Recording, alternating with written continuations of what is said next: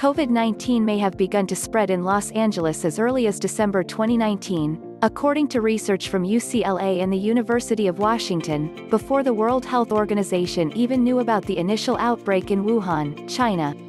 Dr. Steffanie Strathdee, the Associate Dean of Global Health Sciences at the University of California San Diego's Department of Medicine and author of The Perfect Predator, said the data suggests the coronavirus was present in LA earlier than previously known.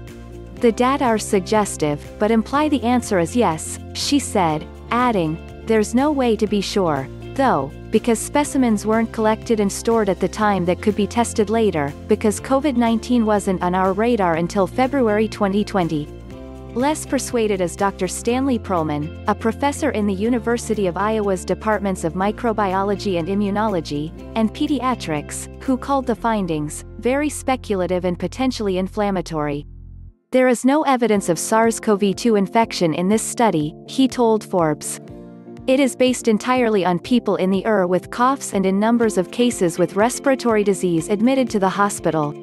These data do not support the conclusion, in my opinion. This is not the first study to suggest the virus made headway in the United States earlier than previously known. The first official coronavirus case was reported and acknowledged by the Centers for Disease Control and Prevention in Washington state in mid-January.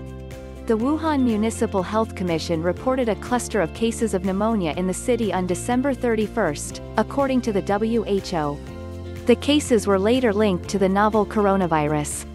The usage of electronic health records and health system data, as used in this study, could become vital in indicating when a new disease or outbreak might be occurring.